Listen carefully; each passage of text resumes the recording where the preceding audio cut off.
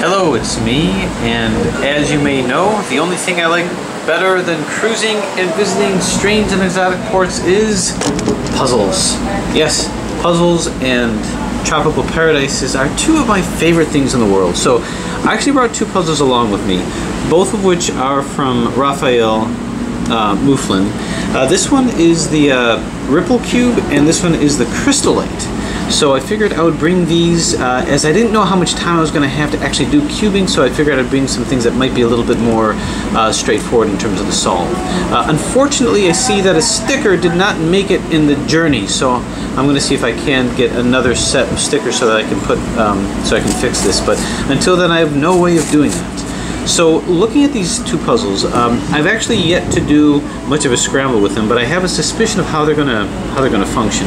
So this looks like a Rex cube, except we have this split edge over here, and the question is, how much more in terms of the solve or a challenge is that really gonna cause? Well, I think that for the most part, the reduction of these is going to be fairly straightforward with a down, down, up, up.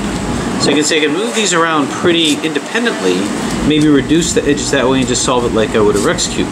A Rex cube, in turn, is really a cubic transformation of a face-turning octahedron.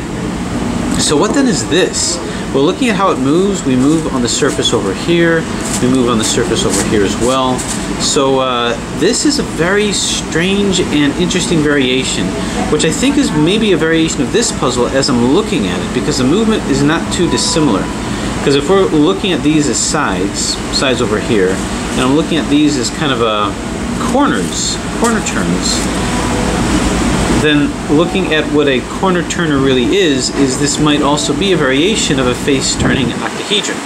So I'm thinking maybe what I'll do is, rather than do two separate solves, is I think this may be a more complex version of this guy over here. Now in terms of where this fits in, this would be the face-turning octahedral part, but I wouldn't call this a master face-turning octahedron because I've got this over here. This is more what you'd call like a cross cube, a face-turning octahedral cross cube, or a baby face as it were, where you've got an extra turn right within the face of a face-turning octahedron, but it's not an extra layer. So with that said, I think it just might be a matter of maybe kind of reducing these edges down and solving it not like a master face-turning octahedron. We actually saw a puzzle that was much like that, but a face-turning octahedral cross cube.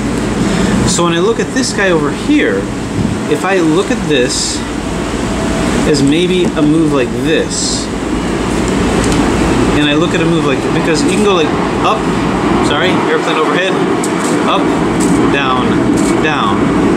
That looks a lot like up, up, down, down. So really what I think I'm looking at is, I think this whole elongated piece is just like this Rex part, which in essence is the corner of a face-turning octahedron. So in essence, these are corners, but look how many more pieces there are. So we can say these two are equivalent to each other. This is equivalent to the corner over here, but you've got these two extra pieces over here, and we have to figure out what that's all about. My thinking is that this, along with this, is this whole piece over here. So this is an extra, what you'd call like a Rex cube plus. Plus is where you just add other pieces to enhance the challenge. But I think all these together make up this piece over here. Then you've got this, and then all these pieces over here. So let's kind of keep in that position. But if I do this move over here, that will be equivalent to this move. And the basic difference is that this has a hidden center. You can see there's a screw way down inside. This actually has a center here. So this the center. So it looks like corners are really the center of the face-turning octahedron. So we've got a center over here. The rest of these kind of correlate. So in other words, these pieces over here are correlative with these pieces here. Well, these represent the edges. But like this, they're split edges. So in other words, if this is the edge here, then this represents this piece over here. These two are equivalent, this is equivalent, and if I move this back here, then it lines up with this. So basically, I think the only difference between this baby face turn, so to speak, this cross cube turn, is the fact that, well, there isn't any difference. So these pieces are correlative. As I spread this out over here, We see that we've got some extra pieces as well. This is attached over here, so this is correlative with this. This is correlative with this, or rather, this is correlative with this. We've got an extra piece right over here. So this piece right here, there's no piece that's correlative with this, so we've got extra pieces. So I would say this is the same as this puzzle, with the addition of a center over here, an extra piece over here, which are these guys, and then you seem to have a piece that fits right in the middle here, which is this guy over here. So this solve experience is the same as this, just with more pieces. Up, up, down, down, which in turn these are all variations of face-turning octahedrons. Up, up, down, down. So the thinking is that, okay, if I know how to solve this, I can probably solve this, except I need to make sure that I can reduce these pieces over here. So what I'll do is, let's see if we can't design some commutators that can help us out with that. So if I do, say, R, U, RI, UI, I see I isolate this piece here, so I'm free to use this as a middle move. U, R, UI, RI. Now the thing is, I already have a commutator to move these around, so I don't need another commutator. But I'm wondering if maybe I can move this piece around instead of this.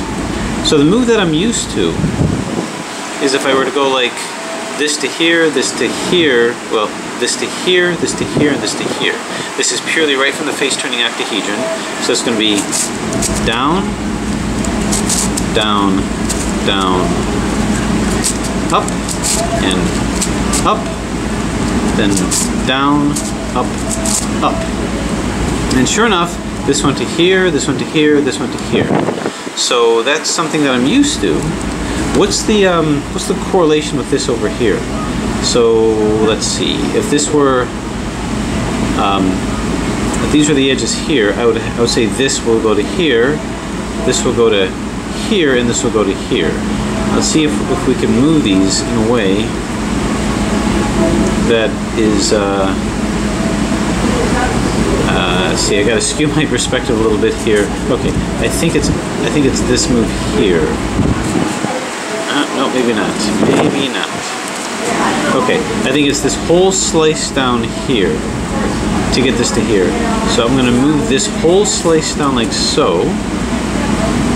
Then we're gonna go down, down, up. Then move this slice back and go down, up, up. Okay, so you can see a very similar pattern of movement. I kind of wish I didn't use a different color scheme, but this whole thing, so that shows that this is correlative with these guys. This went to here, this went to here, and this went to here. The question is, how do I now separate these guys out? Well, I can separate this out by doing a middle move here, a middle move inside a middle move, and just get it back, so there's that. Let's go ahead and get them back and see if that other movement that I did might be able to correlate with that. So just to practice, down, down, down, up, and up, down, up, up. Let's go ahead and do this just a little bit higher there. Okay. And then we do it again. Down, down, down, up, and up, down, up, up. Okay, and just for the sake of keeping my perspective about me, let's do the same thing here. Down, down, down, up, and up, down, up, up. The thing about Raphael's puzzles is the movement is really, really good, always good. So here to here, here to here, and here to here. So I've got down, down, down, up, and up, down, up, up. Okay, now let's do that other algorithm to see if maybe a process of just reducing these will get these into line. So let's do that, holding this in front of me. R, U, RI, UI. Let's look around. I see that this is isolated over here. It's isolated here. So I can do a middle move like that. Okay, let's get this back. U, R, UI, RI. What I'm going to do is I'm going to take this, I'm going to make this my first move. We're going to move the middle move first. So we're going to go up, then R, U, RI, UI, and then we move it back, and we do U,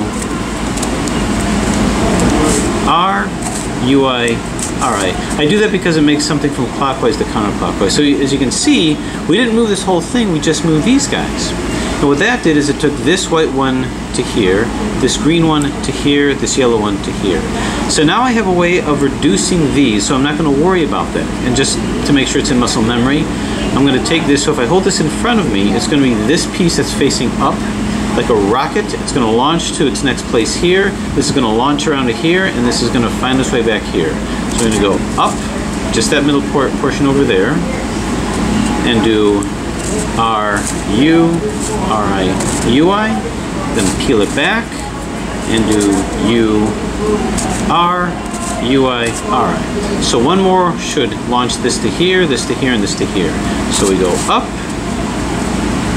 R, U, RI, UI, and then back, U, R, UI, RI. Okay, so that's pretty good. I think I've got my perspective about me. In terms of what to do about these centers, well, they don't really scramble, so I think that they're just going to be a point at which we're going to put things in. Now, in terms of these pieces here, just like I did down, down, up, up, I should be able to do exactly the same thing here by going down, oops, down, up, up. So that isolates these guys here. It doesn't hit anything else. So now I know how to isolate. Now I know how to isolate these pieces here and these pieces here. Down, down, up, up. So I won't sweat those. In terms of everything else, it's going to be exactly like the solve over here. Those are the algorithms. We got to place the edges, make sure they correlate with the centers, put these in, and then we can put these guys in. I now know what I need to do to reduce these. The only question is, are these pieces here? These I don't have an algorithm for. So let's see if we can make some correlations with these pieces. Now, it seems to be a little limited in terms of some of the scrambles. I can tease these out, and I can isolate them, just like that. So let's see how I can maybe design something. This piece has a parity with this piece here. Now by parity I mean it's got like a symmetry with these two pieces. I suspect, I'm going to go out on a limb and say that these two pieces never scramble with each other. These are like the same piece. Because I notice that if I move this, they move together. If I move, I don't know, this, they move together. So I don't know that I can ever separate these out, which might make it easy to reduce this piece to these pieces here. Reduce these in. So it just might mean a couple of extra steps. So maybe what I'll do is, since these puzzles are so close to each other, is do a dual scramble and then do a dual solve to see, to see what comes of it. So why don't we just go ahead, throw caution to the wind, and just go ahead and scramble these. Every time I do this, every time I scramble, I always wonder, will I ever really get it back? Or will I be in a situation where I bit off more than I can chew, and finally I have met my match, and I won't be able to get it back? This one I think will add a little bit, but not too much worse in terms of the strategy. Okay, bring this out over here. So I'm doing baby face scramble. So this isn't really a hybrid puzzle. It's really just like a cross, a Rex cross cube, or a face turning octahedral cross cube. In this case, what he called the ripple cube. Okay, how are we doing here? Pretty good? Pretty good. Okay, so that's nicely scrambled. Now let's go ahead and scramble this guy too. Alright, let's throw caution to the wind. No time like the present. To anyone who's thinking of buying this puzzle, go ahead and do it. It's you can always rely on Raphael's fantastic work. You can always rely on a smooth turning puzzle. And let's see if some of our theories work here. I'm just trying to separate all these pieces to enhance the difficulty. Cutting no corners. And it's too late now. There is no turning back.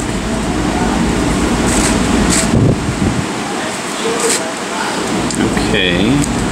Do some cross turns, but I think I've got a perspective on how this puzzle is put together. It's an interesting series, the Ripple series. I don't think you wanted to call this in the Ripple series because it doesn't have that same sort of wave-like fashion, wave-like.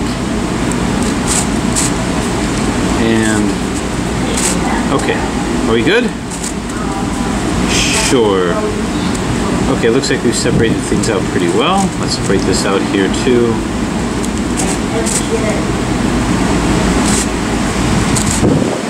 And separate these. Okay.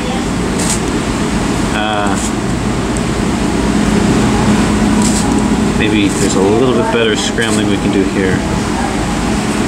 A little bit better over here. Okay. Okay, I think we're good. So what we see are two very nice, very symmetric, scrambled puzzles. There's something about a non-shape-shifting which is kind of a relief. So, how shall we go about solving this? Well, I think the first step is doing a process of reduction. Basically, I think I want to take it to a face-turning octahedron, or in this case a Rex cube, and same thing with this. So what I would do, when starting off with something like this, is maybe just reduce these guys over here. And the way that I would do that is I can start off with the greens, and let's put all these edges together. Let's reduce all the edges. So here's a green and red. Let's find a green and red here, the other green and red, which is right over here. So I'm going to move this into this plane over here, so we're good. Let's get the middle piece over here also, which is right here. Go. Now there shouldn't be any parity with this, so it's fairly easy to place, and boom. Okay, so that edge is in. I'm not going to worry about these centers, which are not really centers, they're actually corners. But unlike the face-turning octahedron, where I normally put the corners in first, they just have one color, so I can't really coordinate the puzzle based on that. So this is in. Now let's do another green. Here's a green and orange. This is green and red over here. So green and orange. Here's a green and yellow as well. And here's another green and orange. So let's go ahead and cube this into here, move this in. So we're good. Let's find the green and orange wedge, which is right here, and we'll go turn, turn. Well, I guess don't have to do the whole thing. Boom. Okay. So what goes on this side? Is it green and yellow? Well, I'm going to say yes, because if this is red, this is going to be white, this is going to be blue, which means this is going to be green and this is going to be yellow. If you didn't know the color scheme, you wouldn't know to do that, and you'd end up with a parity situation that is otherwise easily fixed. Anyway, let's bump this out of the way. Let's move this in, and then we bump this back. Now let's find the yellow wedge, green and yellow wedge, right over here. So I'm just going to move this around until we get to where we want. Up, up, down, down. So that's in here. And now here's this. Blast this. Whoop, put this out of the way. Move this up. Bring this down. All right. So far not too bad. Move this up. Turn, turn, turn, turn. Now this is only going fast because I recognize the shape. So we've got this all in. Now we have a choice. What I could do is I could put the rest of this in. In other words, I could, or, you know, I'll just continue doing the reductive process. So I'm going to go to the middle here, look for the white and red. White and red is right over here, so I'm just going to cube this. Well, let's find the other white and red first, so we can put it in. Other white and red is here, so I'm going to move this up like so. Move this across here, bring this in, and simply bring this down. Okay, find the wedge, which is right here. Now let's move this up here, put this in, down, down, up, up, and then move this down, so this is all reduced. Red and yellow, right here, find the other one right here, boom. Where is the wedge? red and yellow right here. So turn, turn, turn, turn. Here's my red and yellow. Bang. Now that's it. Yellow and orange. Yellow and orange. There's one right here. The other is here. Let's move this into here. Turn this over here. Fine. This is the wedge over here. Down, down, up, up. Turn it in. Okay. So far the reductive process is not too difficult. I'm just doing the middle layer. Okay, I'm doing orange and white. Orange and white. The other one is right here. So just go splat. That's in. Move this in. Down, down, up, up, and move this back in. Boom. Okay, now this is it. So the middle layer is done. This is where I make it a little more complicated. Now I got to move all these guys in. So let's work on all these. So where's the blue? Blue and white is over here. So why don't I... You gotta be careful because this moves here. Okay, this is where it's gonna get a little more challenging. Or not. What I'm gonna do is I'm gonna move this here. Okay, now I gotta strategize a little bit. Okay, basically I'm going to move this here. Okay, I'm going to bump this out of the way without causing trouble here. Move this down. Move this back up. And bring this back to get this back over here. Now I have this in. Okay?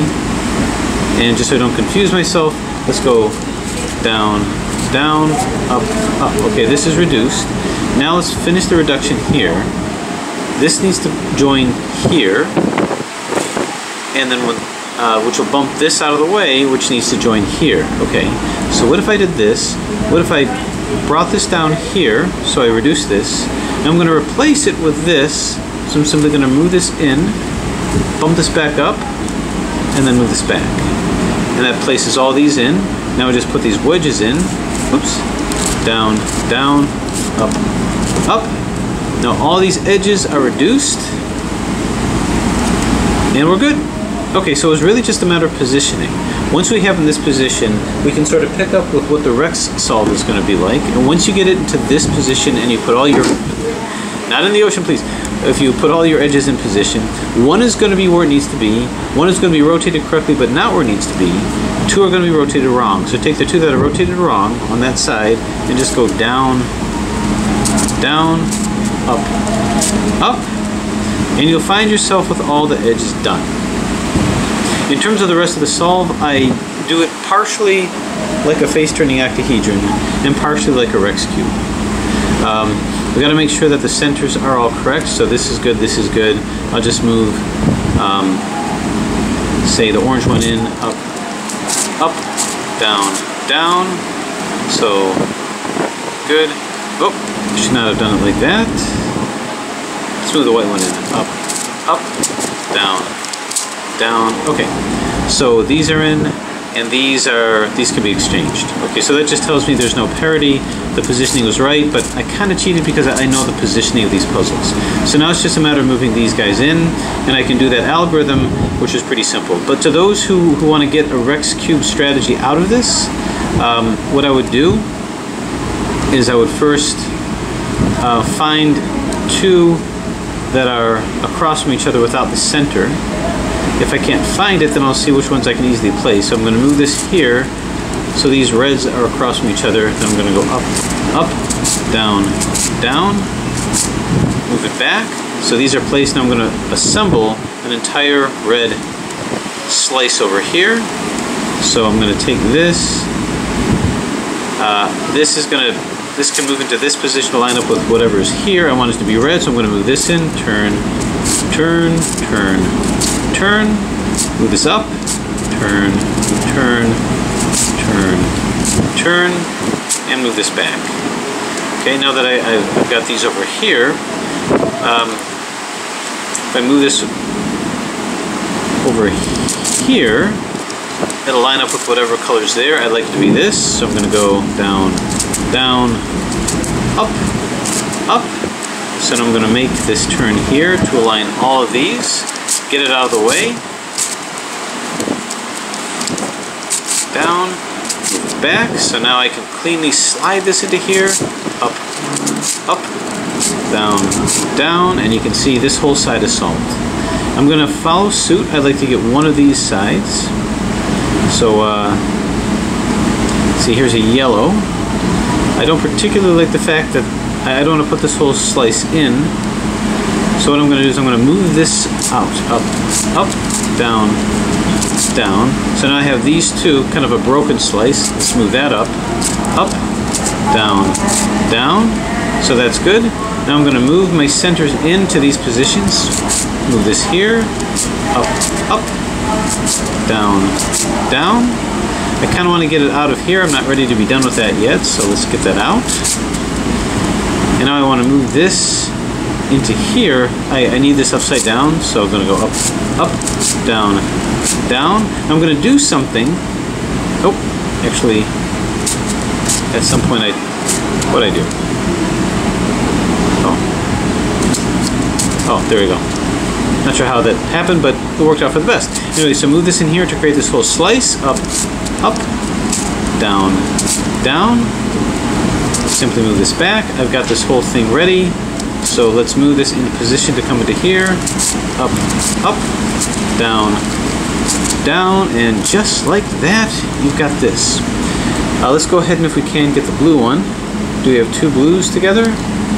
We can, if I move these two. So I'd like to move this into here. So, well, not yet. I want to move this here. So when I move this back, this isn't destroyed, but this one is. So up, up, down, down. I took this one out temporarily just so I can move this back. Now I'll move this back here. Up, up, down, down. No harm, no foul. And now we're going to move this guy into here. I don't want this one to exchange with it. Don't want this one to exchange with it. I don't care about this one at all. So up, up, down, down. And we move this back here. Okay, let's assemble this. This is already here. If I move this to here, if I can move this into here, it will assemble with it just nicely. So I'm going to exchange it with this. Up, up, down, down. Move this back here. Okay, move this here. I'm going to put this in this position when I move it back. Up, up, down, down. Not the one I want here yet, so up, up, down, down. We're not even doing this one yet, so this comes up to here. And let's move this red one back in before anybody gets hurt. And now this will move up to here, and next thing you know, I've got the third side done. Okay, so what I can do is start to do a similar kind of a strategy here, but mostly what I've been doing is, let's just get the centers in, and I'm going to switch strategies to face-turning octahedron, doing my algorithm. It shouldn't take too long because I only have a couple to go, but let's see what we can coordinate. This can go here, this will go here, this will go here, so at least it'll put this one in. But wouldn't it be nice if I can put a green one in that isn't in yet? So what if I turn this to here, move this up? This will go here, this will go here, this will go here. I just got to remember to move this down and turn this back. So we're going to go down, down, down, up, and up, down, up, up. We had to remember to move this back. Oop, move this back. Yeah, what did I do? I think maybe this turned here. Yeah, and this turned here. Okay, it seemed to work. So now, just like that, because of that one strategy, I'm down to two. So let's see. If I move this to here, this will go here, this will go here, this will go here, and it'll be done.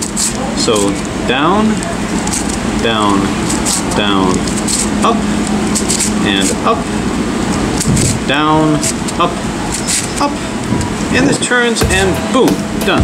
Okay, so I would say that this other move here in some ways increased the complexity just because I had to reduce these, which took me no time at all, but because I can do this turn, I didn't have to do a lot of these turns to position things for my algorithm. I could just do this. So in many ways, it did simplify the solve.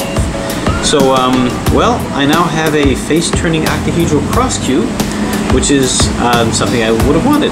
Now I wonder if we can get a circle cube out of this where you move this and this becomes stationary. Alright, so the question now is, can I translate what I just did to this? Skewing my perspective and doing extra algorithms to get things in, and dealing with the center and wondering what to do about these extra pieces. So that is going to be my next phase.